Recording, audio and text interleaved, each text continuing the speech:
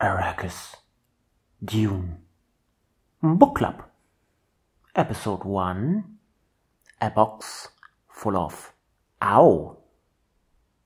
animals, humans, and machines. Welcome to Peppers Glowworms, a channel dedicated to hot chili peppers and coldly glowing glowworms. Welcome to the first real episode of the Dune Book Club. We start off with the first book called Dune, which is split in 3 different sections, and the first one is Book 1 Dune, confusingly enough. And there we have the very first chapter, which I have dubbed A Box Full of Ow, with subtitle of Animals, Humans and Machines. The setting is Caladan, the homeworld of the Atreides, or more specifically Castle Caladan, where the Atreides family lives. In this chapter, Lady Jessica, which doesn't seem very important in this chapter, is only described in relation to Paul, Paul's mother. She brings her son Paul Atreides before the Reverend Mother Gaius Helen Mohiam, an old hag with silvery teeth, and she might secretly originate from Canada, But anyway, she tests Paul's humanity, as it is the Bene Gesserit way, and spoiler alert, not really, he does not fail. And Paul is described physically in this chapter, which is a little bit interesting. Face oval, strong bones. The hair is described as black, with a brow line of the maternal grandfather who cannot be named, wink wink, nudge nudge, thin disdainful nose and green eyes. So I guess none of the screen adaptations got it right. He's also, according to the quote from Princess Irulan at the beginning of the chapter, you can infer that he has to be 15 years old at this point. So again, not really in the movie adaptations. Well, maybe the latest one was closest. Oh yeah, and Jessica is also described via Paul, oval face like Jessica's. Yeah, so that's the basic summary of the chapter and mention of the protagonists. So now let's get into it. I will start with a quote from the actual chapter, not the quote at the beginning of the chapter, which is in-universe history, basically. So I chose this quote to represent the chapter. "Let us say I suggest you may be human," she said. That's a very topical, I guess. The more obvious quote would have been, "What's in the box? Pain," which is basically mimetic at this point, I think. And another nice quote is actually this one here. "Paul felt that he had been infected with terrible purpose," which is a nice sign of the things to come, but it is only hinted at this point.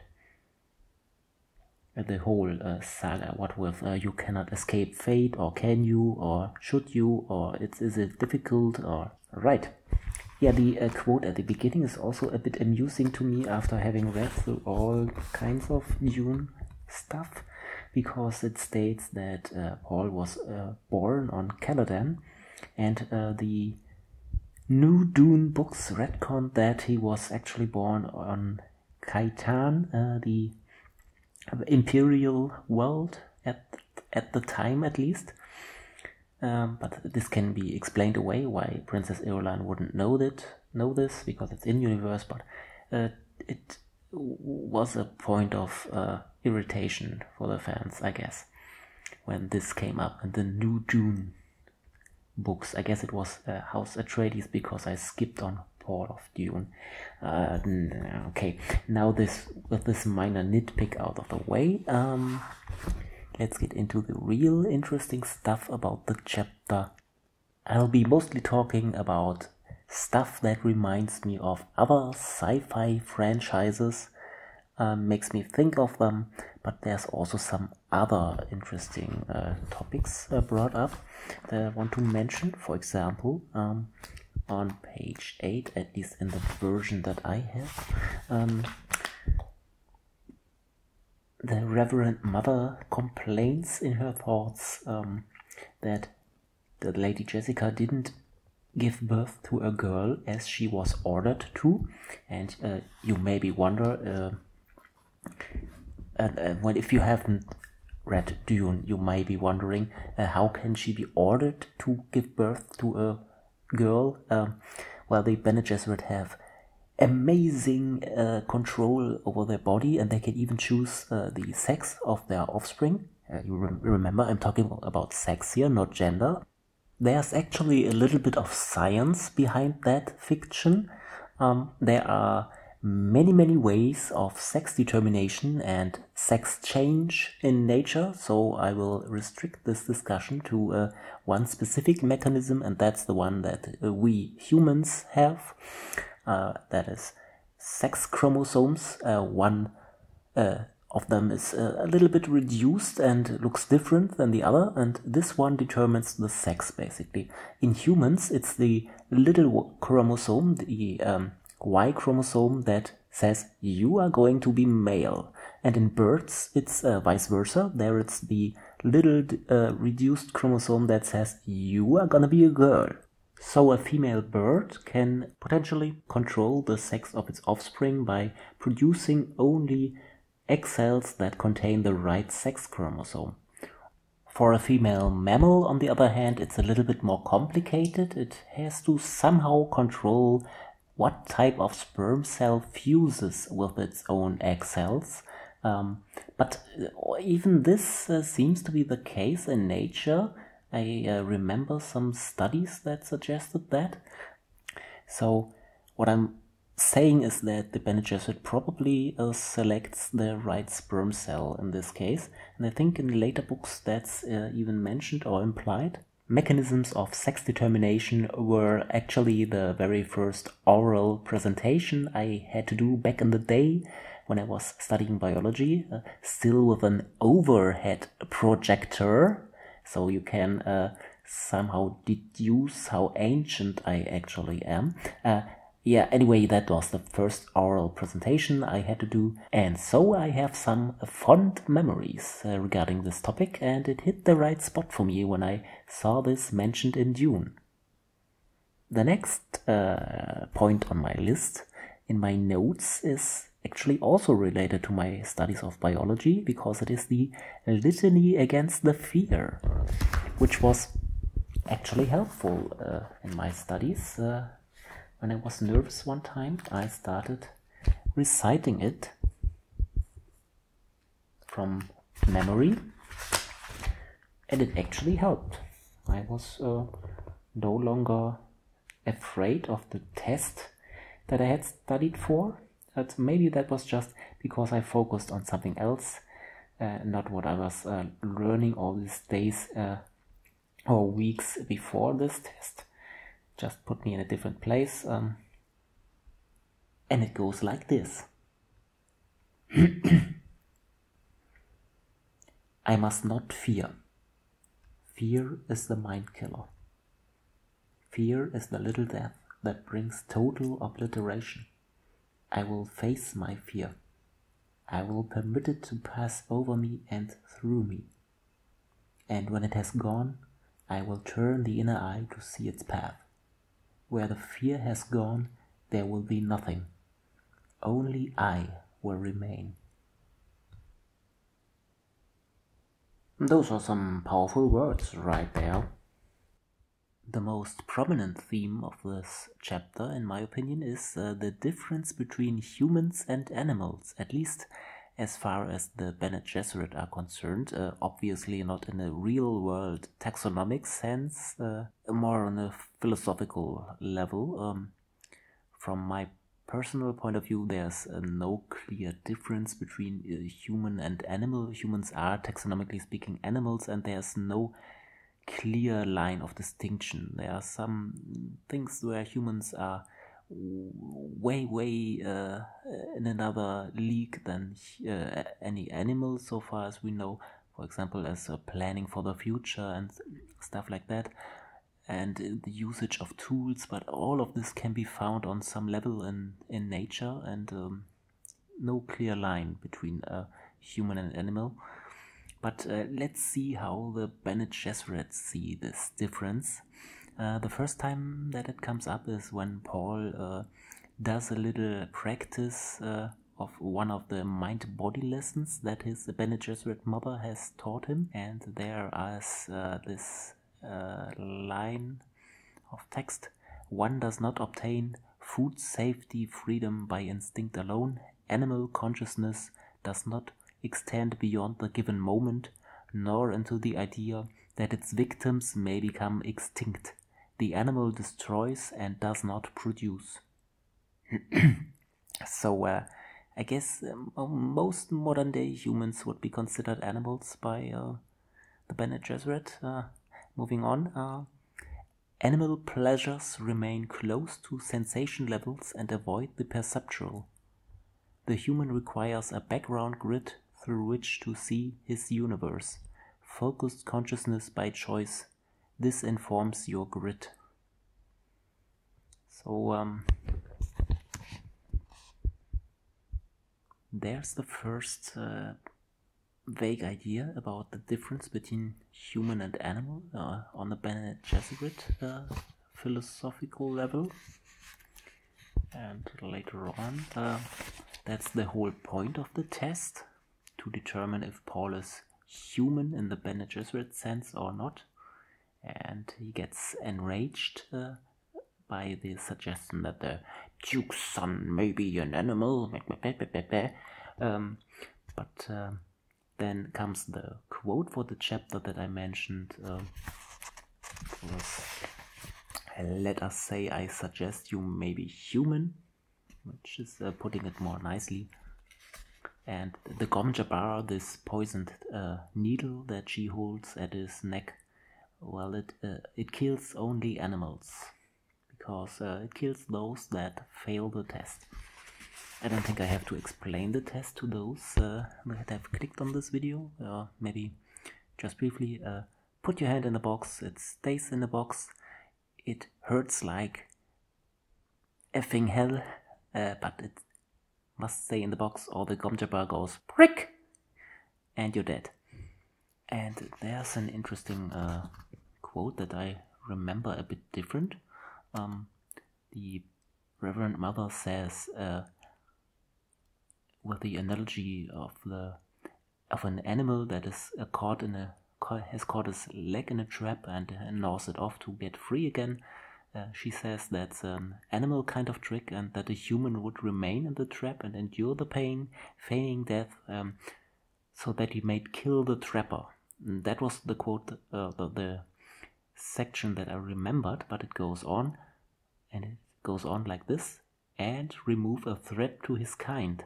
So it's a bit more honorable. What I had in mind was just a human is just a vengeful, spiteful little prick that risks its own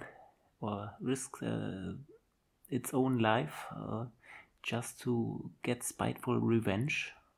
But there's a bit more altruism to it, which is the Bene Gesserit creed, which has not been mentioned so far, but it is we live to serve, if I remember correctly. So this is more in line with the Bene Gesserit's MO. So yeah, a human would endure pain and do something for the greater good. It seems that is what is meant. Yep. Yeah, and it's mentioned that a human can override any nerve in the body, so this whole body control thing seems to play into it quite heavily. And the Bene Gesserit sift people like one would sift sand through a screen, and they do this to find the humans among the animals. When Paul asks if that's all there is to it, just pain. And she, the Bene Gesserit Reverend Mother, explains that pain is merely the axis of the test, that the test is crisis and observation. And when Paul asks why they do this test for humans, they say to set them free, and that's when the Butlerian Jihad thing is brought up, because when the machines, the thinking machines were banned, the human beings were forced to develop their minds, and the crutch of thinking machines was removed, and that's also playing into the breeding program of the Bene Gesserit, or the ideals of the Bene Gesserit. The Bene Gesserit are a school founded to train human talents, and they saw a need for continuity, and this could only be achieved by separating human stock from animal stock for breeding purposes. And then there's it again, their breeding program to create the Kwisatz Haderach. So I think the Bene Gesserit mean that a human being is able to move above its basic instincts and to have high control over body and mind. And I think maybe this more altruistic behavior could be implied from that. Yeah, it makes one think. Moving on with more lighter topics, I hope. Okay, now it's time for the segment I called From Other Memory, where I talk about things that reminded me of other sci-fi franchises or just sci-fi tropes in general. And the first one is pain by nerve induction, or as TV tropes likes to refer to it, agony beam. The intro is actually quite funny, so I will just read it out loud from the TV Tropes web page. There's a special place in the heart of sci-fi and fantasy geeks for the agony beam, usually because it's carved that chunk out of our collective heart and crawled into the resulting cavity. Despite being an old staple that's used to the brink of cliché and back, it still sees widespread use and continues to serve a useful purpose, causing PG-rated pain on victims, much like an evil version of the paralyzer. Yeah, so it's very, very common in fiction. The first things that came to my mind were from Star Trek, when Captain Picard gets it once from artifact thieves, and also when he's interrogated by a nice little Cardassian fellow who likes to know how many light he's seeing. Fond memories of fun little episodes of good old Star Trek. Yeah. Of course, it's very common in Star Trek alone. It comes up a bunch. Another very iconic use of the trope comes to my mind from Babylon 5, when the Inquisitor wants to get some basic facts from Delenn and Sheridan, and he has a way to do this. And then in Warhammer 40k there's Rogel Dorn and his beloved Pain Glove. I'm not sure, I don't think Dune is the originator of the trope. I guess not. But it's quite iconic, you know, this scene where Paul puts his hand in the box and in the David Lynch screen adaptation goes, "The pain!" Oh, and funnily enough, TV Tropes mentions capsaicin in the real life section of the webpage, and very fitting to this channel. Another thing that reminds me of other sci-fi franchises is the whole AI bad shtick. First brought up here in this chapter, there's mention of the Butlerian Jihad, and which caused the ban on thinking machines. They are not referenced as this by name in this chapter. It's only the quote from the Orange Catholic Bible that says, "Thou shalt not make a machine in the likeness of a man's mind," which the Bene Gesserit Reverend Mother corrects. It should have said, "Thou shalt not make a machine to counterfeit a human mind." So that's the rule, and of course this makes me think of Warhammer 40k again, which heavily borrowed from Dune in many aspects of its world building. I think it's quite apparent.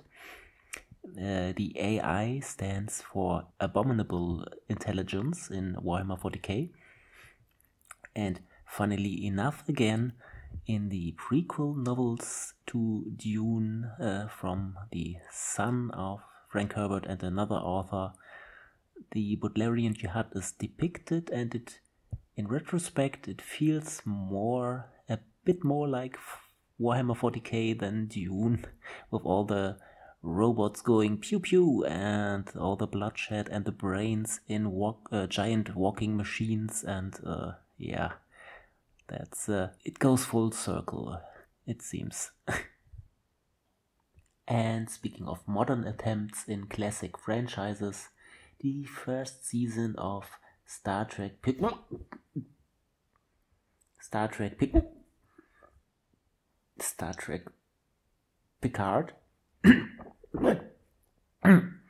Sorry. The ban on AI was also very prominently featured. I'm not sure if I even watched until the end, but I got the gist of it from raging reviews. And it seems that they may have been very, very much inspired by a video game, Mass Effect, I think. I'm not quite sure. And maybe Mass Effect was inspired by Dune, maybe, but it's not that much of an original idea to have a ban on thinking machines. Oh yeah, and one other stupid thing in Star Trek in this series was that apparently it was just intelligent robots that were banned, but holograms were okay. Oh, such a stupid series. Moving on. Another sci-fi trope that is very briefly and extremely vaguely brought up in this first chapter of Dune is genetic memory. It's not mentioned by name and only implied how it works, so if you only read this little passage, you would not think it has to be genetic memory. It's referred to as a body's memory. And that's said that they can only look into the feminine avenues, the Bene Gesserit that is, and of course they are breeding programmed to create the Kwisatz Haderach, the female version of a Reverend Mother that can look into both avenues, female and male. But it's not clear that genetic memory is how it works from this little passage. But it is there. That is the very first mention in Dune of this genetic memory stuff. And the first thing that makes me think of is the Alien franchise, funnily enough. Back in the day when Alien Resurrection came out, the good old days when I was getting upset by just a flimsy little writing workaround of why Ripley should remember her past. They said, she inherited genetic memory from the alien. Of course, this doesn't really make sense, because if she inherited the genetic memory from the alien, wouldn't she remember the memories of the aliens and not her human memories? I had fan theories developed on this. I thought maybe this implies that the fetus of the alien is in telepathic contact with the host and absorbs its memories, and she can only remember the human memories because the alien memories are too alien, and all sorts of things like this. I thought about, and this was actually once started a writing draft for a video some years ago, but I gave up on it. And yeah, those were the good old days when I could get upset by such a minor little thing. And now look how the Alien franchise is standing right now. Yeah, that was another video that I once scheduled or started to think about, an eulogy on the Alien franchise. But there's also a series in development, I think. I guess it can only get worse. I guess, yeah, after Alien Resurrection, it went down, down, down. But the soundtrack of Alien Covenant was nice. And Michael Fassbender's acting was good to hilarious, but it shouldn't have been an Alien movie. No. Okay, getting off topic. The concept of genetic memory, flimsily or with not very much of science in the fiction, comes up quite often in franchises that I consume, and tends to spoil it for me a bit because it's so lazily adopted or without much thinking about it. Just a lazy hand wave to get some plot inconveniences out of the way. Yeah. Oh yeah, and if you want an example of genetic memory done right, I have to say The orcs are the best. Specifically the orcs of Warhammer 40k. They are an artificially created race of warriors, and it makes sense in universe that they have this genetic memory thing, and it's just chef's kiss, really done well, and also very funny. What with the odd boys and the weird boys and all those specializations that they have. Really good. There are still some segments on my list. One that I decided to add after the last video, the primer to the book club, is a tally of Paul's abilities. And in the end I will check if he's a Mary Sue, maybe. So we have prophetic dreams. Quote, he always remembered the dreams that were predictions. And he is a truth-sayer. In Dune terms, this basically means truth-seer, would be more accurate, I think, because it means that a person can detect lies. Quote, you know when people believe what they say, she said. I know it. So, he has prophetic dreams and he can tell lies from truth. Or at least if the person thinks it is the truth. And the final segment for now, Wormsigns. How many times did the great sandworm of Dune, or the organism with all its life stages, get mentioned by name? Can you guess? Do you know? It was 0. No. I do not get to consume any hot stuff. As I explained in my primer video, every time the great sandworm is mentioned by name, I will consume one little spicy bit, right? Little chili pepper, some hot sauce, some chili powder, or whatever I have around. But not this time. See you for chapter 2, maybe, if you like.